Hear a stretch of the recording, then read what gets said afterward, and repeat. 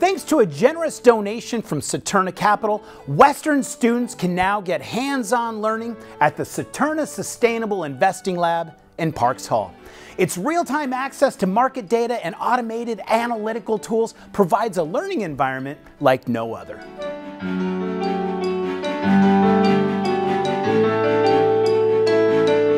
Today, if you were here not all that long ago, you would have found behind this wall an empty space, empty but for vending machines and a copy machine and a few tables where students worked. So the state has built out what we call the vanilla shell in the construction business, and everything else in there is a function of not only the gift from Saturna Capital, but beyond that, the gift of many others as well. So there's closing in on $30,000 of additional gifts beyond the contributions that have been made by Saturna Capital. One thing that's specifically gratifying for us in the College of Business and Economics with this gift is the fact that it so well connects with our business and sustainability degree. So we have a combined major with Huxley College of the Environment in Business and Sustainability. That program is in its third year. We have 64 declarants in that major already, and we're very proud of that. And it clearly connects business and sustainability in a way that this lab does as well.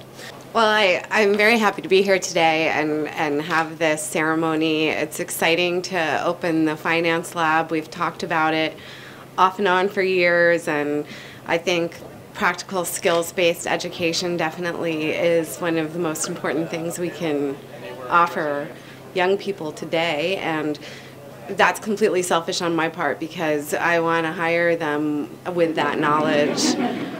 But I just want to say thank you so much to everyone, and what a great idea and excellent job on the execution. The lab looks fabulous, and I'm sure that students are going to be clamoring to get in there and learn to use all of the different things that you have, and it's exciting. Thank you. Thank you, Jane. We can all get our hands on this.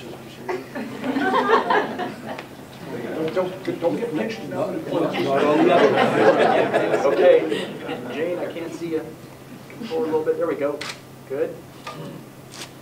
Good. Hey.